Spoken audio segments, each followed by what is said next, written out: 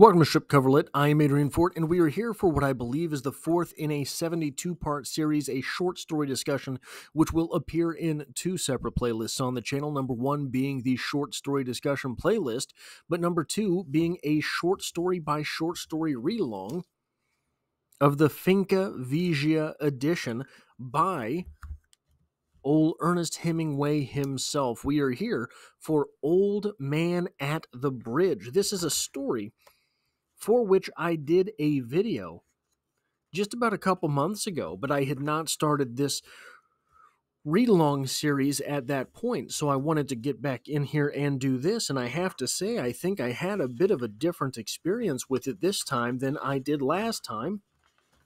But we have a So What Happened portion where I break down what the story actually was, a lit crit portion where we talk about the literary criticism type stuff going on, and finally, a writer's corner. And in the writer's corner portion of this video, I have just one observation. So what happened in Old Man at the Bridge? Our narrator is trying to evacuate a small town when he notices a disheveled old man sitting on the side of the road. He engages the old man to try to get him to move along. The old man says he cannot go any further, and he talks about the animals he was raising. He's worried about them. Our narrator says that the animals will be fine.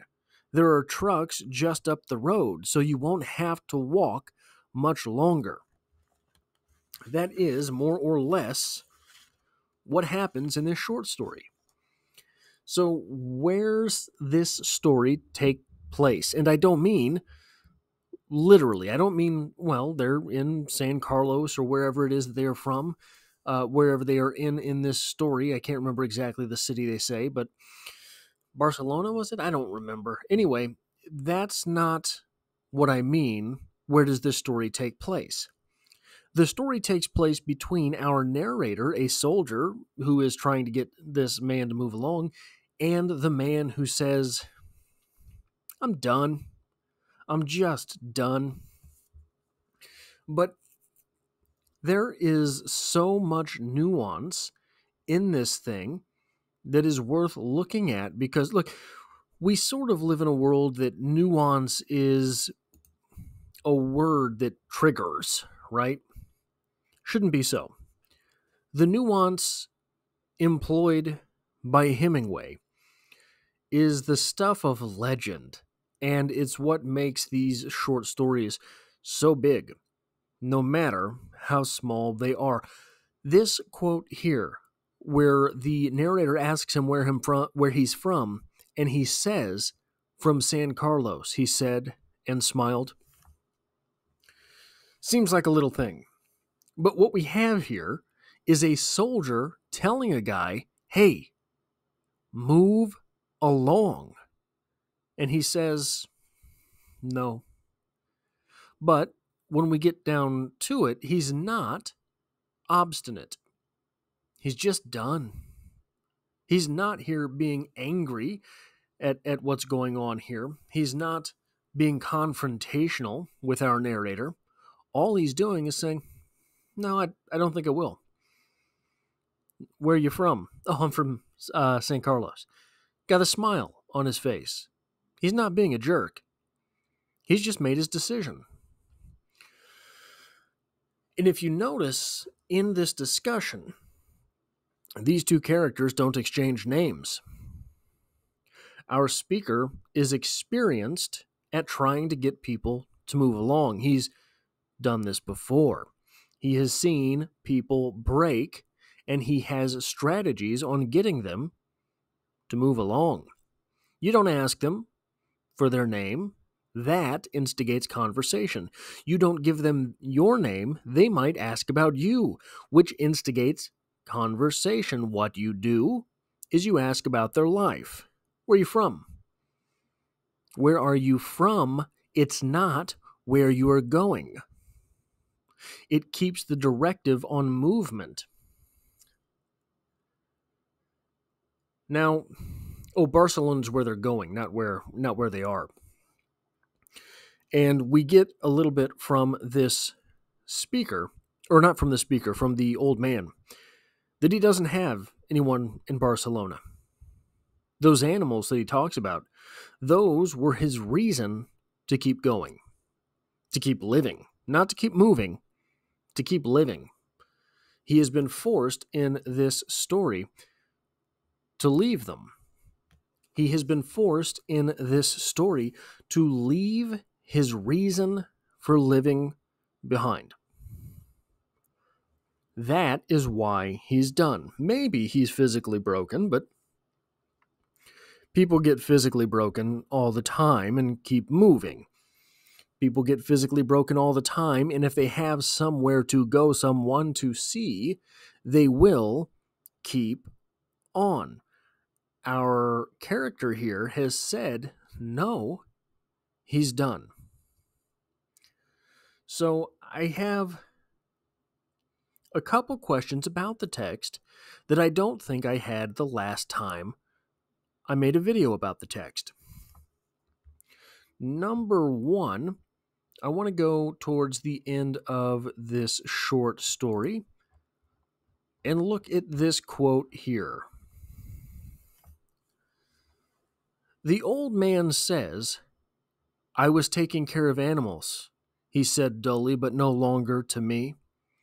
I was only taking care of animals. Now, I don't think I saw a second way to read that line delivery last time, or the line intent. The delivery could very well be the same. What I want to ask you, is this old man claiming to have lived an innocent life? Is he saying, all I was doing was raising animals, and this war came and uprooted everything? All I was doing is living a simple life, raising animals, and now I'm on the run like a criminal. All I was doing was raising animals, and now I have to be worried about them being shelled? I have to worry about explosives? All I was doing was raising animals, and now all of this mess around me, the fascists, the communists, all I was doing was raising animals, and all of a sudden, from that innocent life, here I am in this world of mess. Is that the way he's saying this? It's the way I assumed it last time. But I have a question. Is that what he's saying, or is he questioning the value of his life? We have him here giving up. At the beginning of the story, the man has given up. He's being told, hey, just get over the hill. We got some trucks. You won't have to walk that much further. He doesn't care. Is that the type of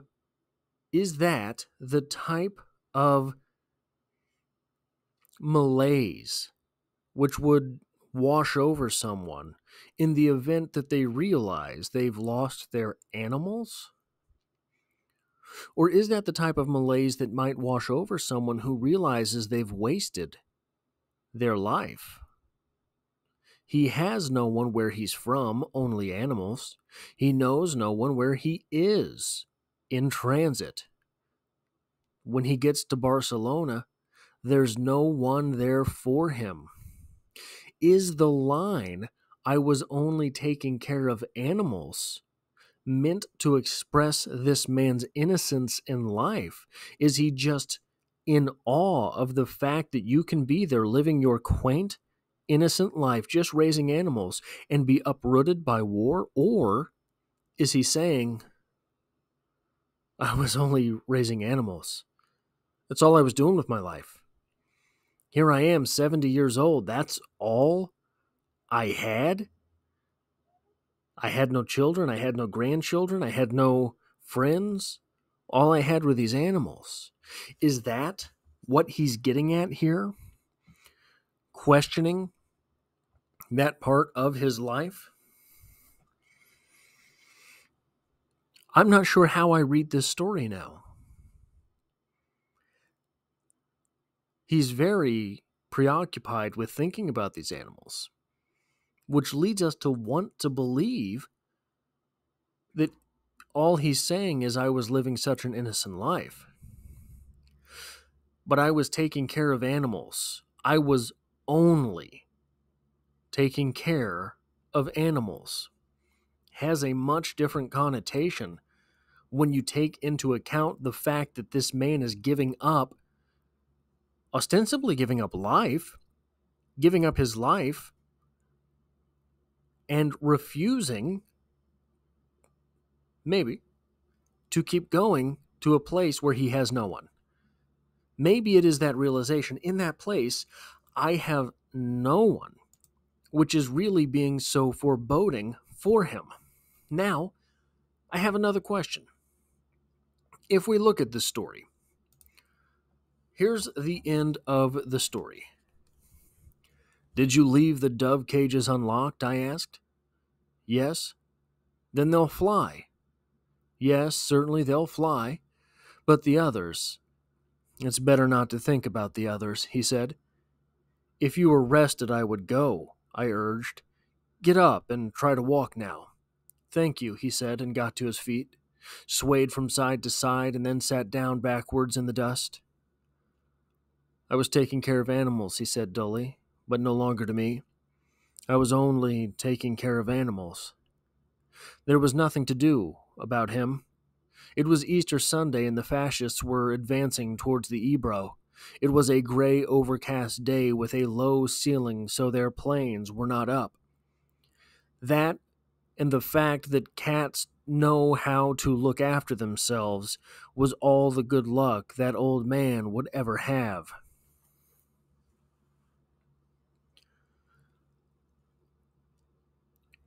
He got to his feet, swayed from side to side, then sat down backwards in the dust. Does the old man go on? Does he continue? Does he get on those buses, in those trucks? There was nothing to do about him.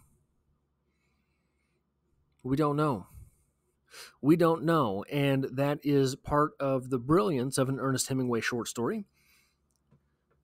We have to make the decision, not that the decision was left undone by the writer, but the writer did not put that in the short story. I think that's really what the short story is about. We have to understand for ourselves whether or not that old man goes on.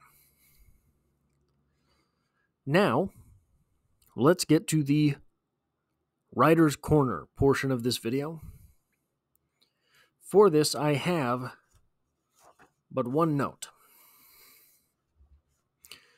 Now, I want to ask you, before we get into that one note, what happened in the short story? We get the idea of war. We get a place that we're at. We get a place that we're from. We get a place that we're going. We have a prior life with this old man raising animals. We have here this little idea. Is he claiming a life of innocence, and that's why he was only taking care of animals, or is he questioning whether or not his life to that point had been worth living when it was only taking care of animals? We have the idea of the fascists coming. We have the idea of these soldiers moving around, the hustle and the bustle. We have all of these things going on. We have that ultimate decision at the end, whether or not we believe this old man forfeited life, or if he did go on. Did he go to Barcelona and find himself a couple goats to get along with? Get himself a new dove or something? Guys, 762 words. Barely over 750 words, and we have this entire world. We have two entire characters.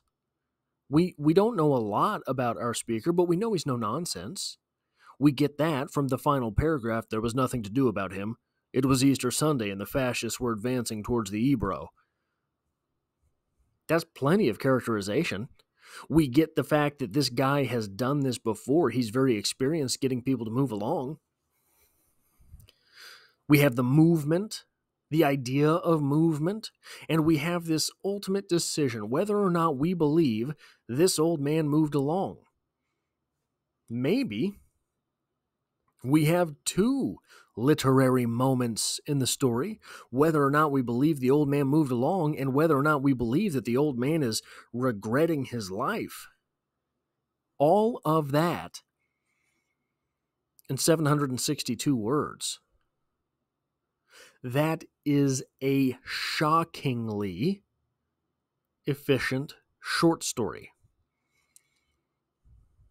A shockingly efficient short story.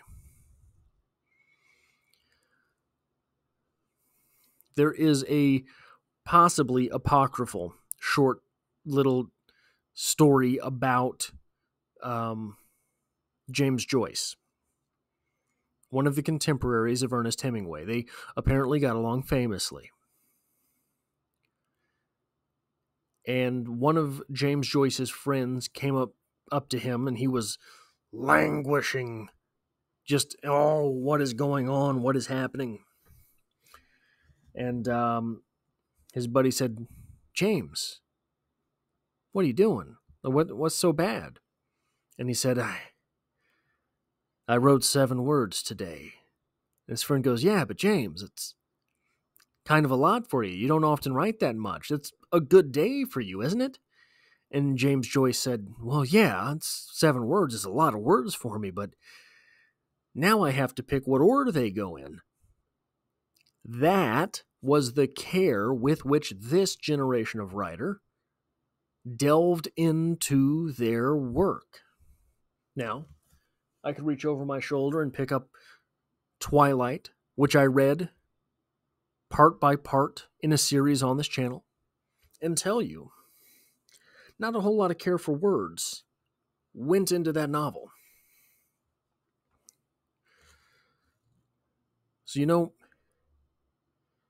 and then, not to say that no one in this generation does, but golly, the efficiency that you had to have with these words, especially when you were typing each of them out from a typewriter in order to submit them and you were not getting your manuscript back. That was a different type of care that necessitated a different level of editing. 762 words. We have 2 characters. We have some of both characters' history. We have ideas about where each character is going. We have some great dialogue. We have 2 literary moments. In 762 words. This is a flash fiction. This is a flash fiction from Ernest Hemingway, 762 words, where we get so much story. That's the iceberg principle. But don't take it from me if you have not. So the iceberg principle, you've got the iceberg that you see above the water, but there's all this down here under the water. All you see is the peak, but there's so much more under the water. All we get in the short story is that what's peeking up over the water, but there's so much more going on underneath, and that's what makes it so rich. That's how so much can get communicated in just 762 words. That's all I have for this video. Old Man at the Bridge. The next video in this series will be up in Michigan, and I hope to have you back for that one.